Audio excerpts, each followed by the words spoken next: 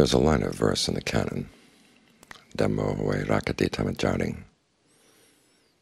Means the Dharma protects those who practice the Dharma.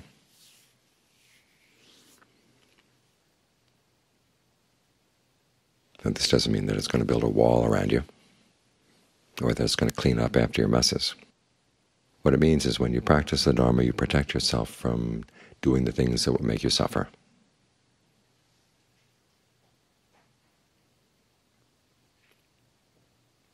That applies to present karma and also to past karma.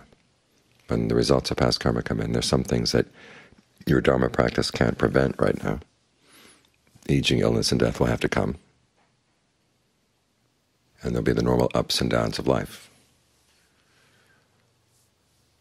But if you practice the Dharma, it will protect you from suffering from those things.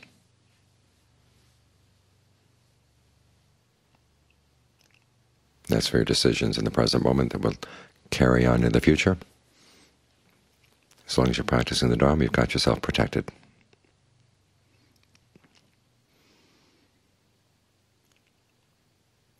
It protects the most important part of you, i.e. your mind. Because there will come times when the mind and the body have to go their separate ways. Even when they're together, the body is going to age, it's going to have illness.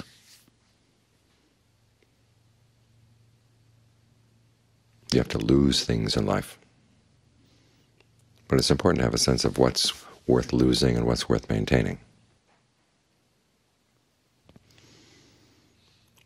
When I was living in Thailand, I'd occasionally take the bus into Bangkok, and every time I passed them, a military base, and they had a big sign over the military base, be willing to lose a limb to save your life, be willing to lose your life to save your honor. And there's a similar principle in the Buddhist teachings. When you see that there's a lesser happiness that stands in the way of a greater happiness, you're willing to let go of that lesser happiness. So it's important to have a sense of what you really want to hold on to and what you should be willing to let go of. Our problem is that we tend to hold on to our defilements. We like our greed, we like our anger, we like our various kinds of delusion. And as a result, the mind suffers.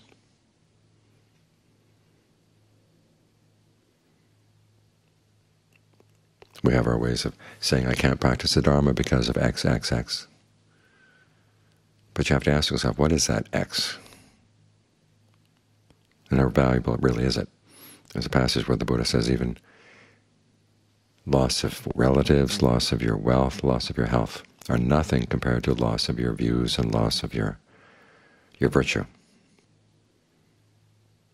Those other things get in the way sometimes. Your fear of losing out some wealth, say if you're going to practice the precepts, you can't lie, you can't misrepresent stuff. We had a discussion a couple of weeks back about how it's the people who lie who get all the contracts in American business. But it's the people who tell the truth that maintain long-term customers. So you have to be willing to lose some of the contracts in order to maintain your virtue.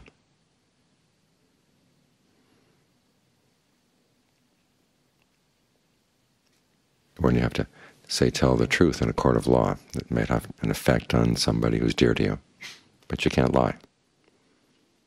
Because the short-term benefits that come from breaking the precepts don't balance out the long-term harm that's done. Notice those two things the Buddha said you should protect, your virtue and your views. Those are also the things that are needed for mindfulness practice and through mindfulness to development of concentration.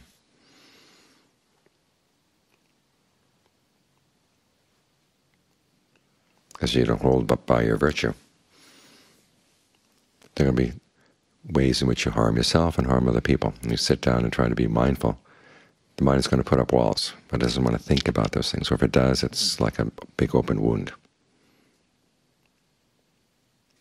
And you encounter the open wound and you start going into denial. That's like hardened scar tissue over the wound. But either way, you're setting up walls in the mind. And the whole purpose of mindfulness is to be able to keep something in mind. But with all these walls in the mind, you keep running into things where you just don't want to remember. And so there are lessons from the past that you could learn, but you can't. because you put up that wall. So virtue is an important thing you want to maintain, regardless of what happens outside, what the rest of the world is doing. Your virtue and your right view, i.e. your right view about the results of actions, your right view about what's really going to cause suffering, what real suffering is. You want to hold on to those. And you find that as you hold on to them, your mind can be a lot more at peace. Otherwise, you have lots of things you're just not willing to let go of, and they're running all over the place like little chicks in a barnyard. And the mother hen has to run around to gather up the chicks. And it's got these 2 or 3 chicks under its wing, and whoop, that other chick goes running out. The more attachments you have, the more frazzled you're going to be. What you have to do is have a sense of priorities. What are the things you're willing to sacrifice? What are the things you're not willing to sacrifice? What things are worth holding on to, which things are not. So when things start falling apart, you don't fall apart with them. You will hold on to the things of real value, i.e. the state of your mind. After all, there will come times when aging comes, illness comes, and death comes to the body.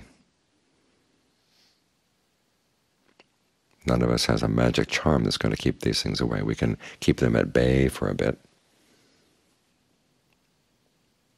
But as I noticed when I was in Thailand, they hand out books at funerals. It's a way of making merit for the person who's passed away, and often they have a little bit of a history of the person at the beginning of the book. And some really interesting Dharma books are handed out that way. So when I was staying at Wat Makut, I'd read through some of them. And it was interesting reading the biographies.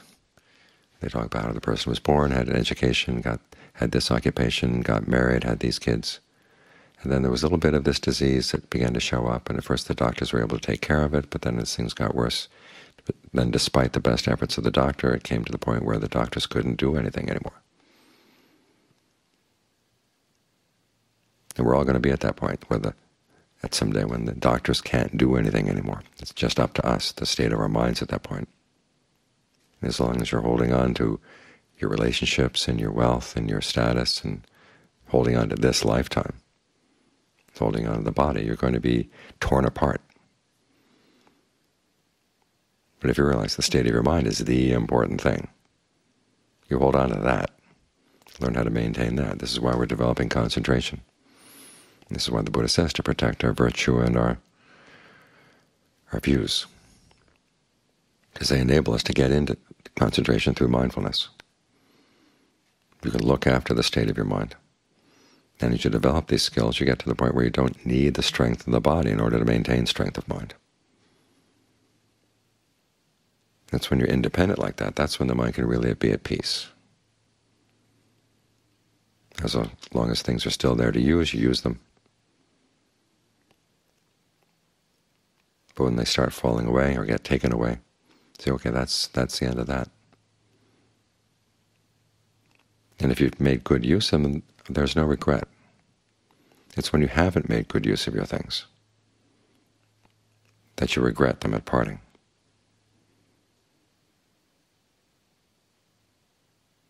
So make good use of your body, make good use of your speech, make good use of your mind. So when the time comes for the body to go, there's no regret. You stay with the mind. The mind will have its independence. And because it's not trying to grab onto things, that's when it can be at peace. This is how the Dharma protects. It protects the things that are really important. Remind you that they're things you're going to have to let go of.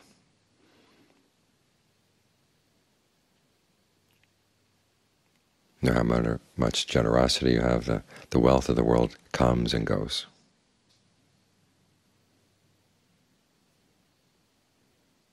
No matter how much you love other people, relationships come and go.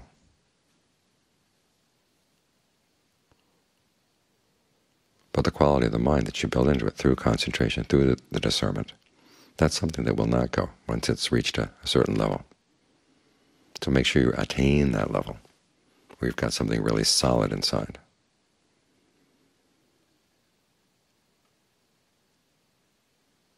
being willing to sacrifice what needs to be sacrificed and protecting what needs to be protected.